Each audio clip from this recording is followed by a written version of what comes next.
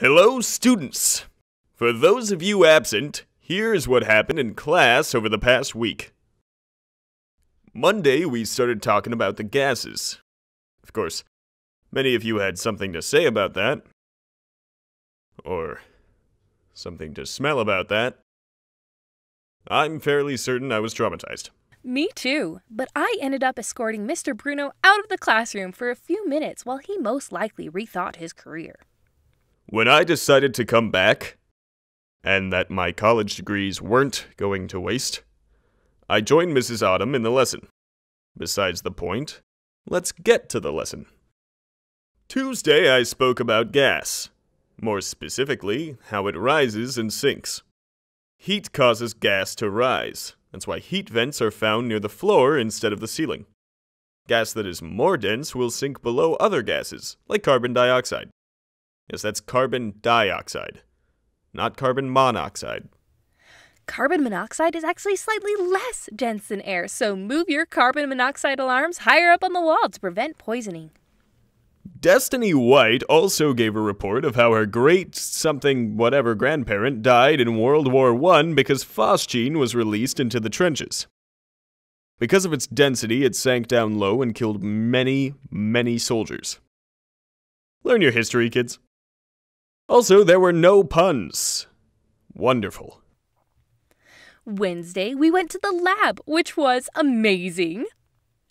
To show how gas loses pressure when cooled, we filled 2 balloons with hydrogen and put one in the freezer that we, borrowed, without permission, from the cooking class, leaving the first on the table. After 45 minutes of waiting, we saw that the freezer balloon appeared deflated when compared to the first. This shows how cooler temperature slows down the molecules, creating less pressure and consequently less volume. I encourage you to show this experiment to your family, if you have them. Friends if you don't.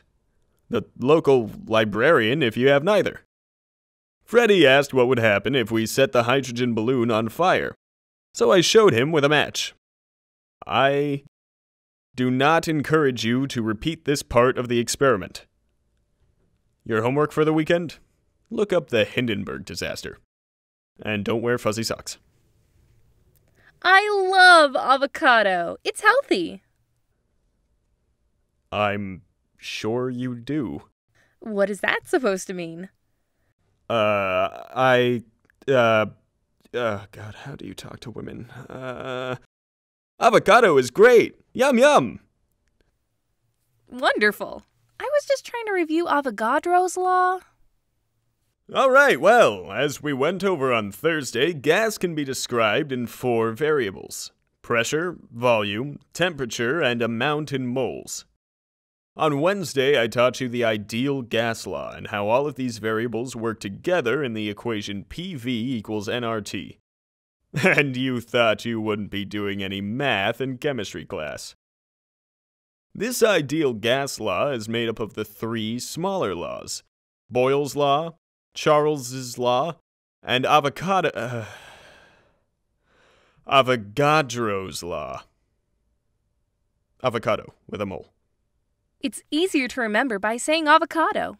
But if you put avocado in your quiz test, you might not get any points. Yeah, please don't do that. Use it as a way to remember, not as a... well, you understand. Friday, we took a nap. We did not. Oh, okay. Friday, you took a nap. And some of the kids. Students?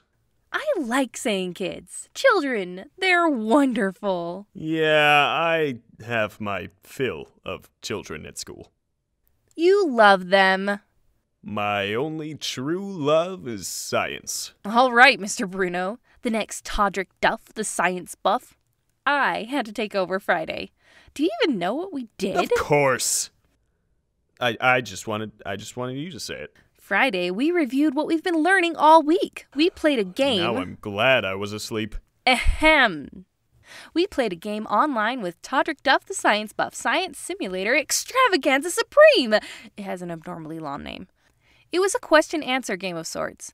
We divided the class in half and let the two teams pick a team name.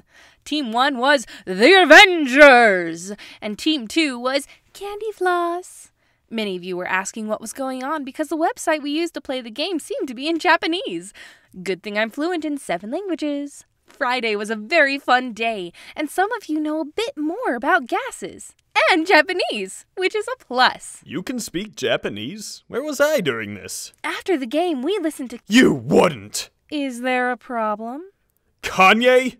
Without me? No! Now that my heart has shattered... For homework, look up the Hindenburg disaster. Be prepared to discuss on Monday. I'll see you. We'll see you next week.